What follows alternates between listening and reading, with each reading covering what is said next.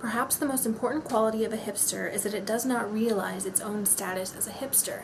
Many hipsters even accuse others of being hipster, which presents a wonderfully ironic situation that is easily poked fun of. On the subject of irony, hipsters generally tend toward an obsession with it.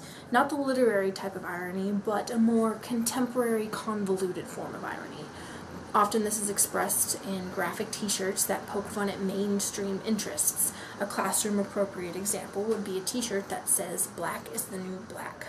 Hipsters are also notable for the way that they dress. A very general look is skinny jeans and a v-neck t-shirt.